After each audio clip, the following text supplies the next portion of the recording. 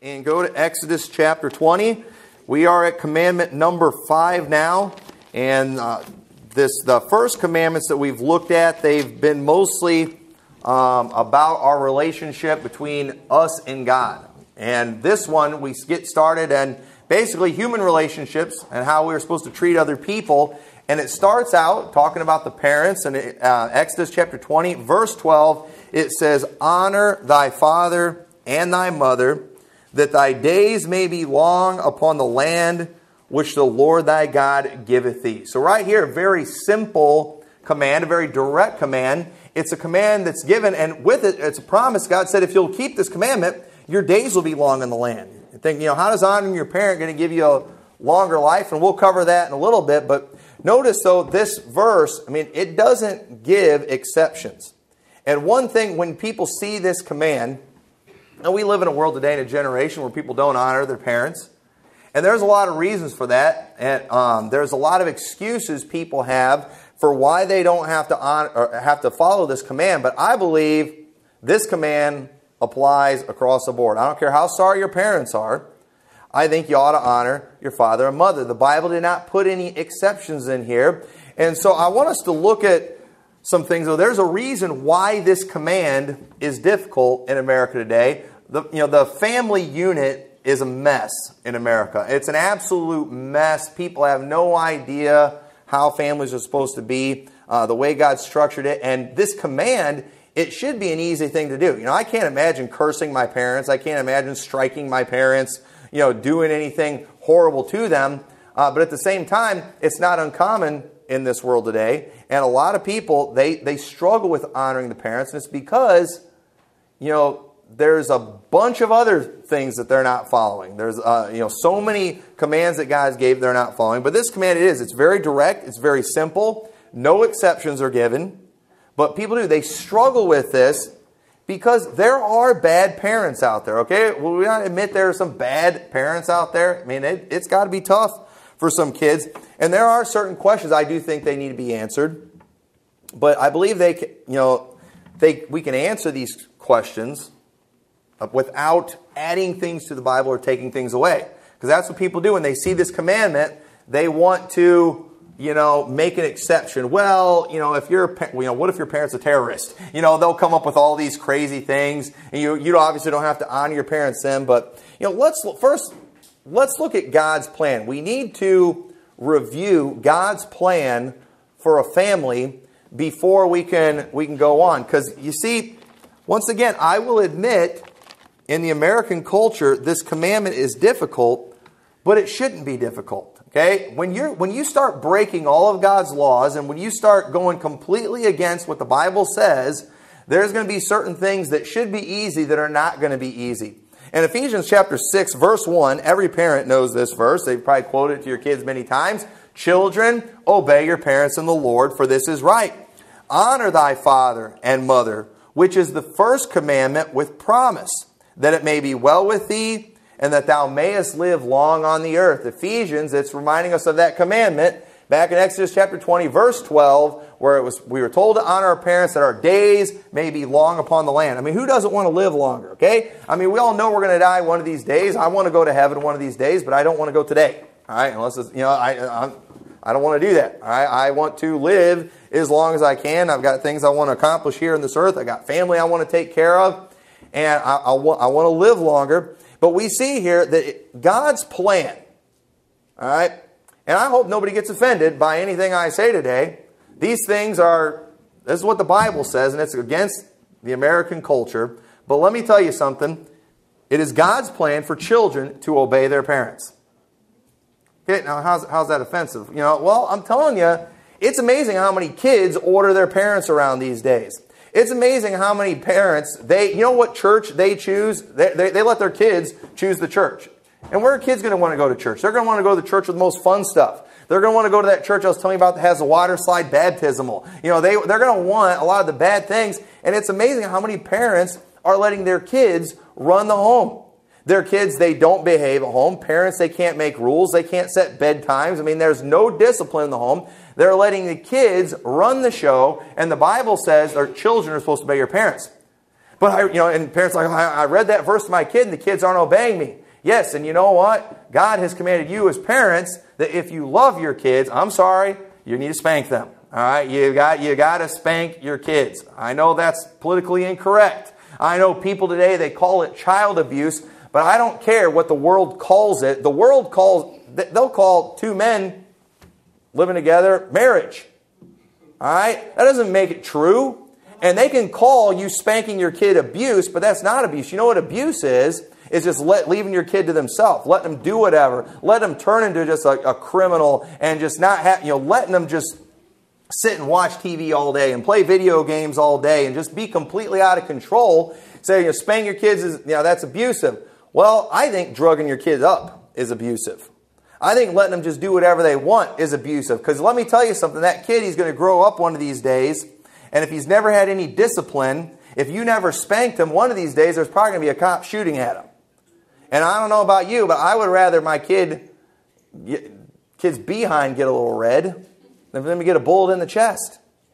And that's what's happening to these kids. Many of them are in jail today. Kids, young teenagers. I used to be involved in the detention home ministry. Kids, 12 and 13 years old, in jail. These skinny little kids, it's like, what could they do? And the truth is, they can do quite a bit when there's no parents restraining them. And the real problem with these kids is that they're out of control, but you can't send them home. Parents won't deal with them. Back in the day, my dad tells all the time, if he was in the public school, and if he did something wrong in the public school, they'd spank him in the public school. And then his parents would find out he got spanked at school, and then he would get spanked at home. Nowadays, they spank a kid in a school, parents are going to sue that school. And we wonder why kids act like animals. We wonder why we've got all these riots and things going on in our country. And I'm telling you, kids are supposed to obey their parents, and they're not just going to come by it naturally. You are going to have to administer the Board of Education to the seat of knowledge. It's going to have to be done. And the Bible says, he that spareth his rod hateth his son. And I've talked about before, I don't hate my kids. But listen, hating is not just a feeling. When you do things that are terrible to someone, when you do things that are harmful, you are hating that person, and you just letting your kid do whatever, that's the most hateful thing you can do. You can say you love them all you want. You can give them all the hugs that you want. If you're not spanking your child when they're out of control, you're hating your child. And we wonder, why are relationships so bad between parents and kids? You know why? Because you loved your kids so much growing up that you wouldn't discipline them, that now they're an adult and they're reaping the consequences of a childhood that was out of control. They didn't learn anything in school, and now they hate their parents. And parents, they can't get their kids to honor them when they're grown up because their kids hate them because the parents never discipline them. And they do. It's amazing how many, listen, when your kid's little, the Bible says, spare not for their crying, okay? They're not going to die. When you're spanking your kid, they act like they're going to die. Okay? They do. But you know what? I've seen the parents who didn't spank their kids.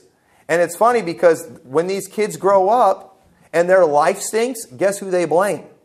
They blame mom and dad. So what do you want? Do you want them hating you now while they're little or when they're grown up? It depends on what you do. And they're supposed to obey you, and you got to teach them that, and you have to make them do that. But children, you need to obey your parents. You need to honor your parents, and you cannot honor your parents without obeying your parents. Okay? Do you want your kid to live a long life? Well, then they need to obey you. They need to honor you. If they disobey you, they're not going to live a longer life. Okay? Why? They're going to be going out and doing the drugs and doing the drinking and driving and all these things that kids are doing that are greatly shortening their lives. It's amazing how many people die from just stupidity.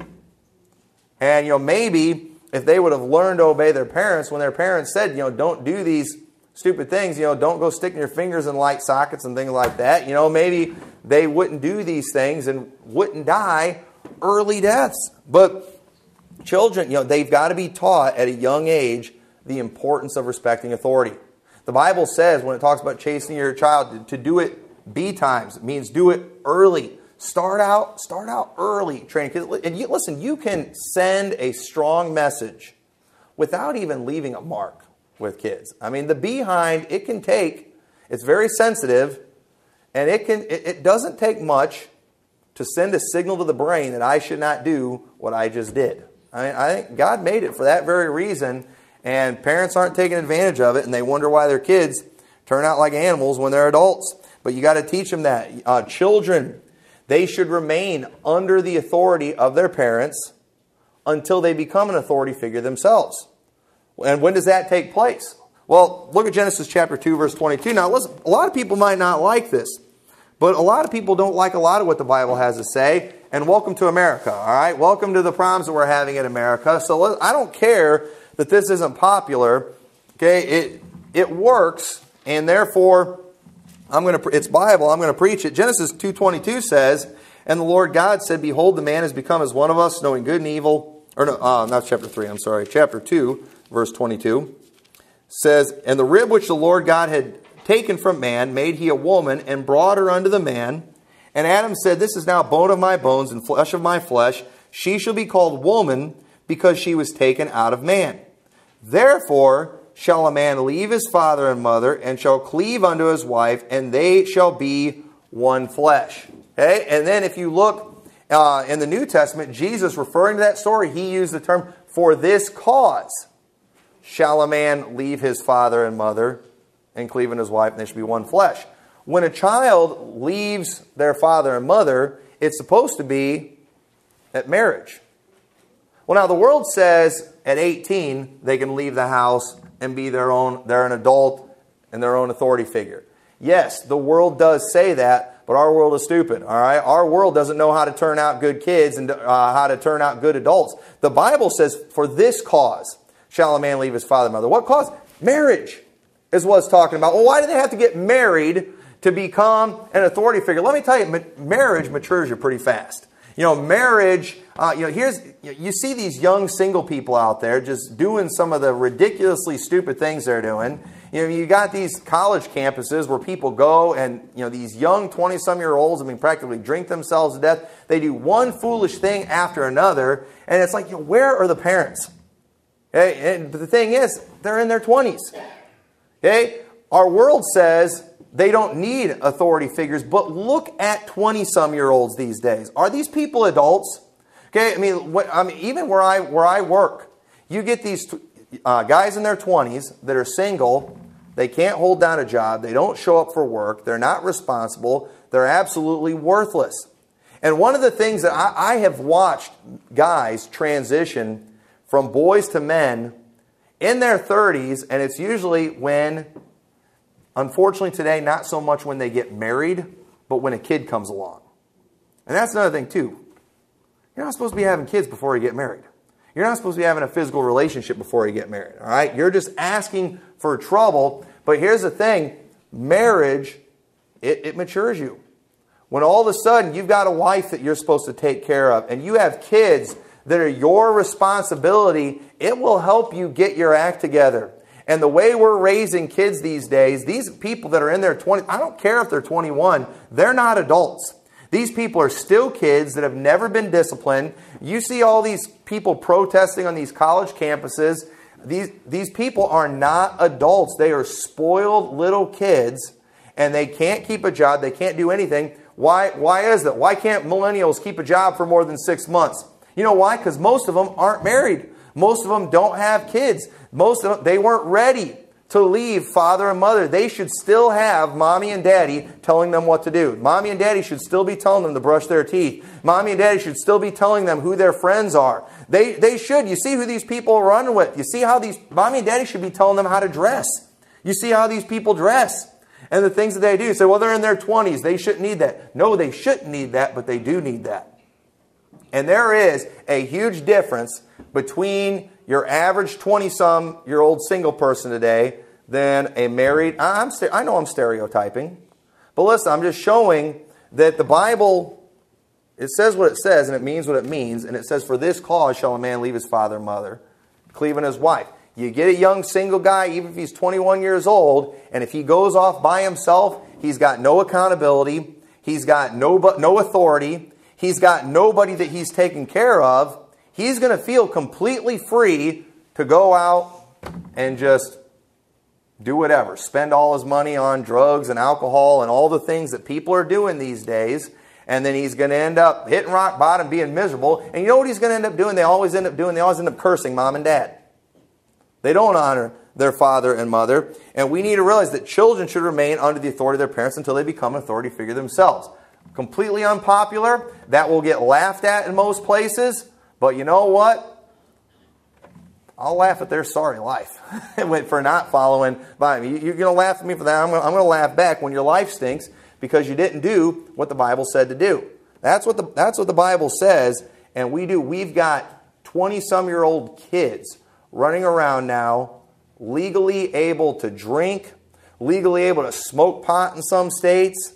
They're doing drugs, and these people are allowed to drive cars, own weapons, and I'm telling you, they shouldn't be allowed to. These people are nothing but overgrown kids, is all they are.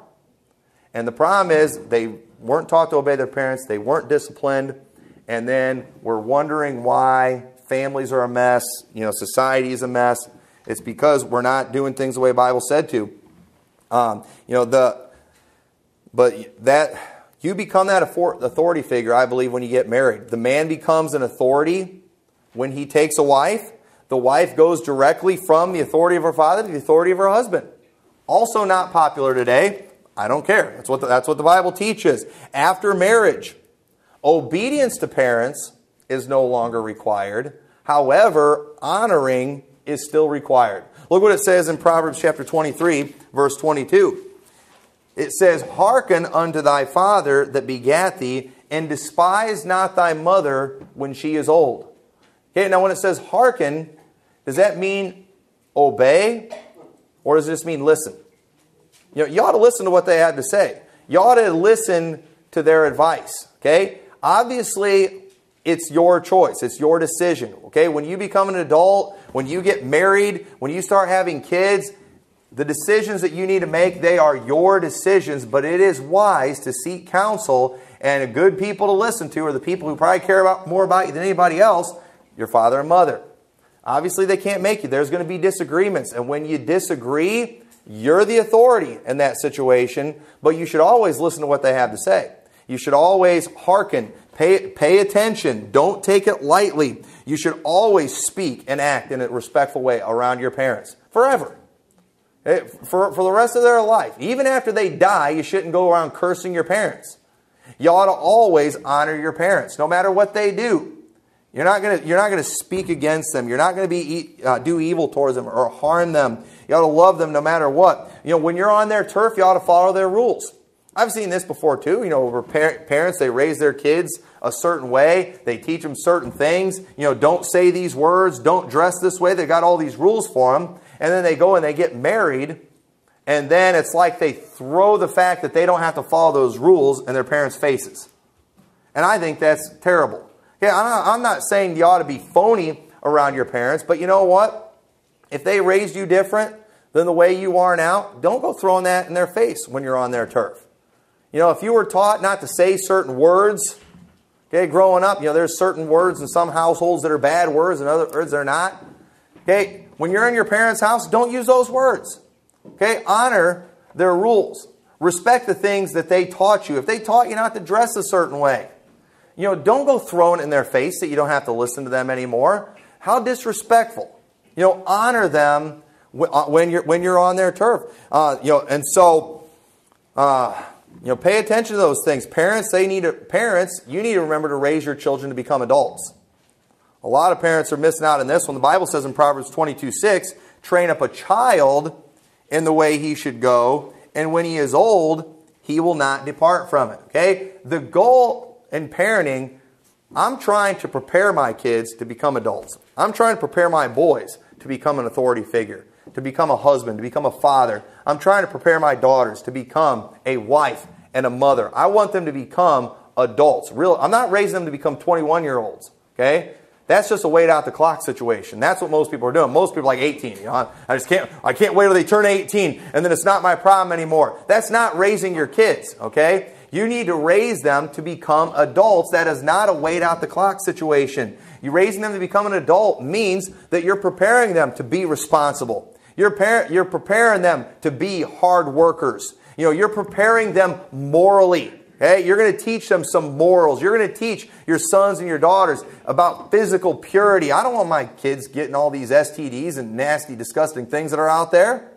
Well, guess what? They're not going to be able to live like an animal. They're not going to be able to live like the rest of this world lives. You're going to have to teach these things. You're going to have to train them because guess what? This is America. One of these days, your children are going to turn 18. And the law is not going to be on your side. And if your daughter wants to go shack up with some bum, you can't stop it once they turn 18. She can pack her bags and she could walk out and she could go shack up with some worthless bum that can get her pregnant and is not going to take care of the kids. That they can do that. This is America, folks. Listen, this is America. Your wife tomorrow can say, I'm done. I'm out of here. She can divorce you. You'll probably have to pay her alimony. And if you have kids, you're going to be paying her child support. And it's tough enough to pay the bills of one household, but then, Dad, you're going to be paying the bills in two households. And there's nothing you can do about it. Our law will side with them. Our laws in this country side with immorality all the time. They're trying to tear families apart, and there's nothing you can do about it. And I understand that. Tommy, he's only 15. In 3 years, in this country, in 3 years, my son could say, all right, Dad, I'm out of here. He could walk out of my house. He could go buy him a pair of skinny jeans. He could go pierce his ear. He could go marry a guy. And a year later, be telling me he's got AIDS. And our country will celebrate him. And me as a loving father, I have to live with that. That's the country that we live in. And you think that I'm just going to listen to what this world has to say and just do what the world says to do that's turning out people like that? No, I'm going to do what the Bible says. I'm going to train them to become adults. And there's a lot of parents that are they're not preparing them for that. They're overly protective of their kids. And it's all about follow my rules, do what I say, do what I say. And they're not actually training them. They're not actually preparing them for anything. It's just sheltering. But listen, this is America, people. When they turn 18, they can do whatever they want. You better actually train them to become an adult. You better just get it in your head right now. The little junior that you love so much that you think is just the sweetest thing in the world, he's going to grow up and be free to do whatever abomination he wants to do. And so you better actually train them and prepare them and just plan on them leaving your house, being an adult. And parents aren't doing that. And it's causing a lot of problems. And after your kids are married, you're no longer in authority. And once again, in America, after you're 18, you're not even in authority. And in many ways, you're not even in authority right now. All right? They try to tell you what to do, but good luck. It's amazing what people do on the internet these days. Don't go spanking your kids on Facebook Live and things like that. It's amazing the stupid things people do. Don't do that. But as a parent, you're raising them to become an adult, and when they become an adult, your job is to give counsel when they ask for it, not orders. You can't do that. So you can try all you want. You can scream as loud as you want. You can threaten them all you want. The law's not on your side.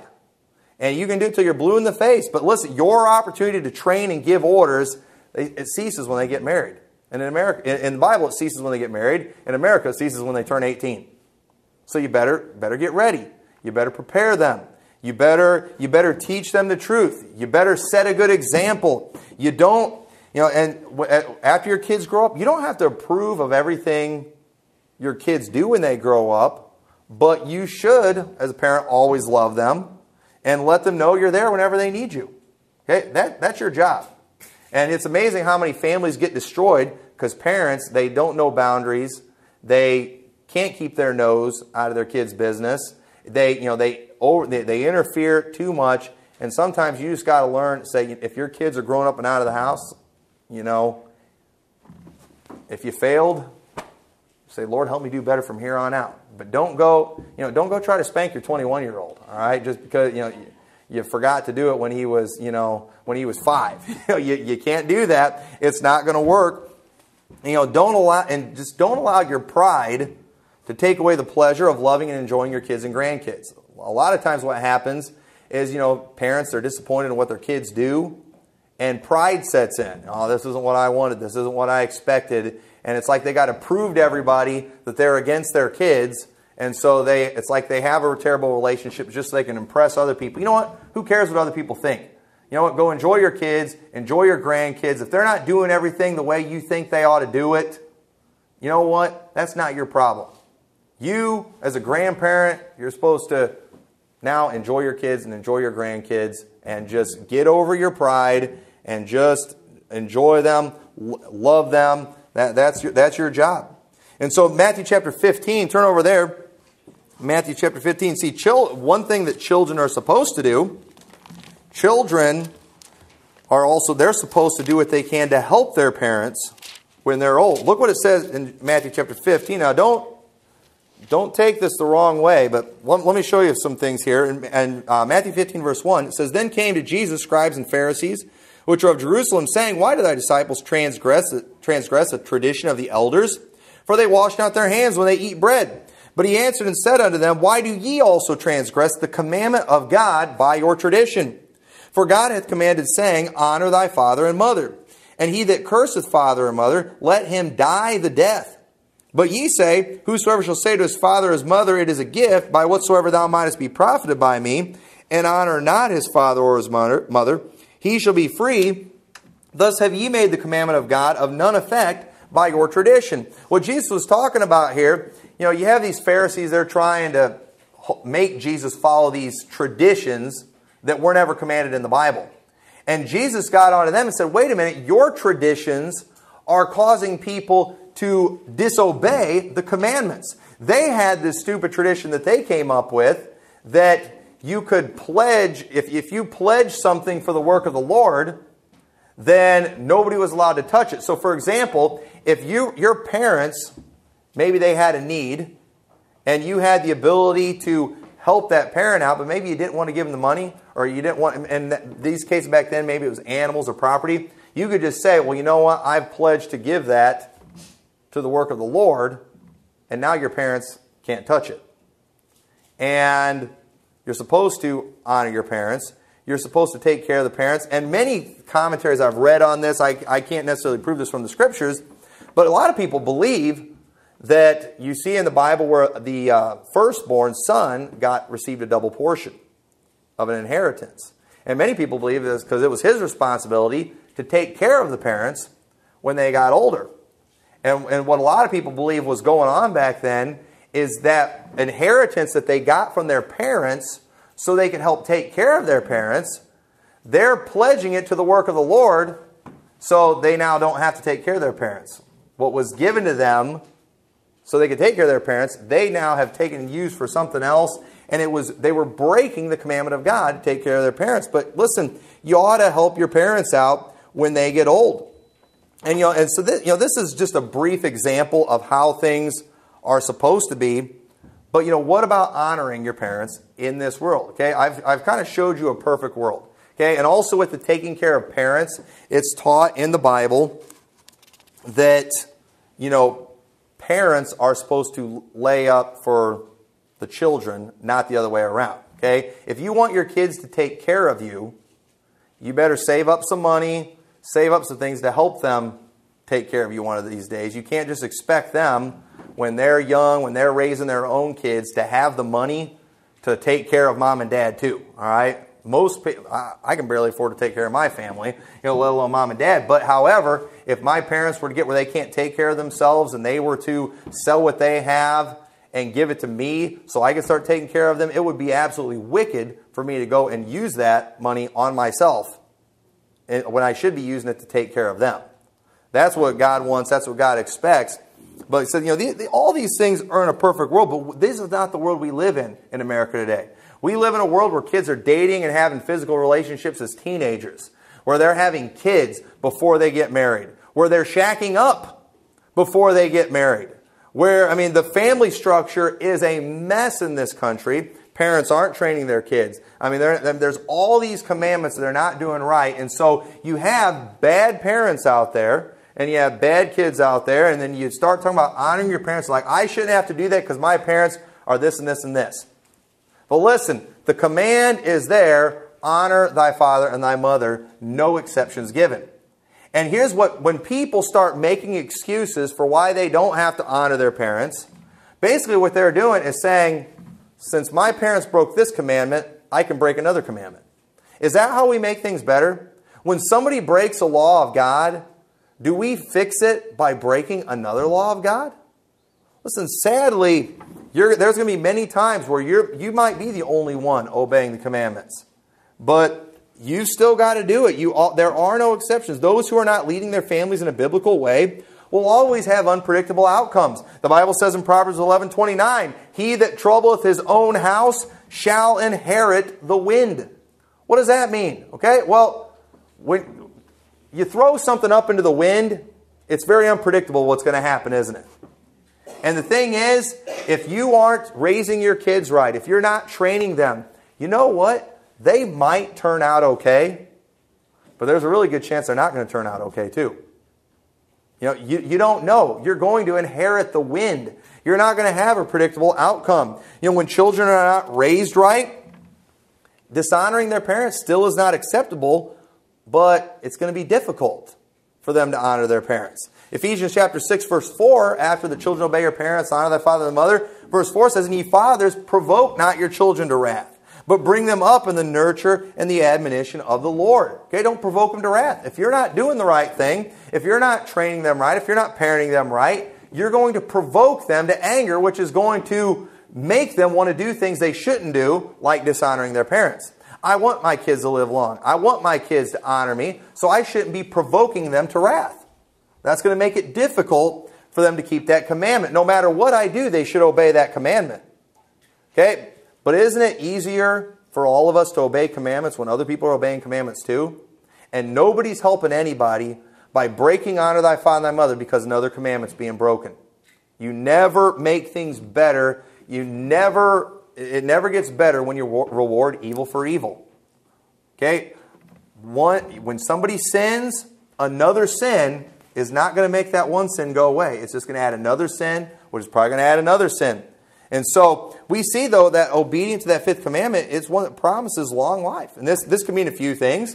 One, that God will bless you with longer life, that God's going to give you a longer life. Or you could make the argument that it's just common sense. It's just the laws of nature that if you honor your parents, you'll live longer. What do you mean by that? Well, Proverbs 1:7 says, the fear of the Lord is the beginning of knowledge, but fools despise wisdom and instruction. My son, hear the instruction of thy father, and forsake not the law of thy mother, for they shall be an ornament of grace unto thy head, and chains about thy neck. When you pay attention to your parents, when you listen to your parents, obey them, when you honor them, it's going to bring blessings in your life. It's going to bring good in your life, and it's going to help you avoid the evil. Proverbs 6:20, my son, keep thy father's commandment, and forsake not the law of thy mother. Bind them continually upon thine heart, and tie them about thy neck. When thou goest, it shall lead thee. When thou sleepest, it shall keep thee. And when thou awakest, it shall talk with thee. For the commandment is a lamp, and the law is light.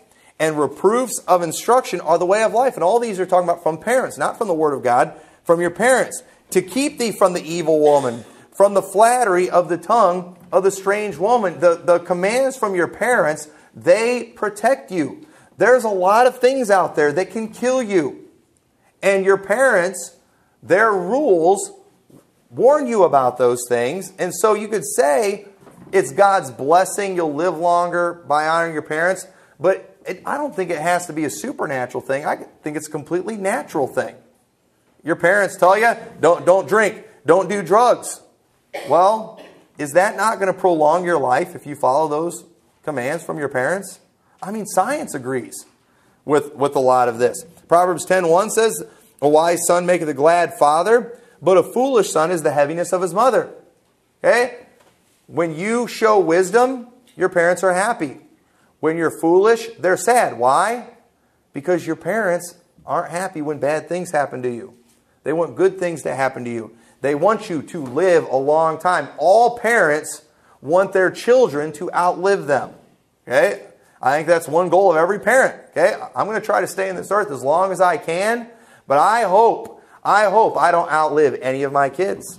Many parents, they've had to go to funerals of their children, and that's I can't imagine how difficult that is. It's a very sad thing. It's not all, it's not always because of foolishness. Sometimes things just happen. And there are so many things that can just happen and that could kill somebody. There's diseases, there's cancer, there's all these things. The last thing I want to do is go doing things that are going to invite that and bring it my way, and die from foolishness. But the Bible says in Proverbs 20:20, whoso curseth his father or mother, his lamp shall be put out in obscure darkness. Proverbs 30:17, the eye that mocketh at his father and despiseth to obey his mother, the ravens of the valley shall pick it out, and the young eagles shall eat it. That sounds pretty extreme right there too. But you know what the Bible's just saying? That person who treats their parents that way, they're going to have a destructive end. They're going to die early. You're going to have a violent death. And we see that all the time. So this is the first commandment that deals with our relationship with mankind. And I think everyone would have to admit, we've all broken this commandment too, haven't we? I think so far, when we study these, we're at commandment number 5. Every one of us have broken these commandments. All 5 so far. We are guilty of every one of them. And as our society continues to fall apart, we need to be careful not to give in to the temptation to violate this command. If your parents are alive, you should honor them. Okay? If you're grown up, you don't have to do everything they say. You don't have to agree with everything they do. But you know what? You ought to honor them. You ought to be respectful to them. And if you're a parent, you ought to do everything you can to make it easy for your children to honor you. Okay? I said it. No excuses. No matter how bad of a parent you are, your kids should still honor you. But there's no guarantee they're going to do that. So as a parent, why don't you try to make that as easy as possible and do the right thing? Live godly. You make sure you don't go stepping out of bounds and getting, putting your opinion where, it's not wanted. You just do your part and pray that they'll do their part. And if your parents are bad parents, once again, and you do your part and let God deal with them. And no matter what, I do not believe there are any exceptions. Honor thy father and thy mother. And first commandment with promise. So with that, let's all stand together.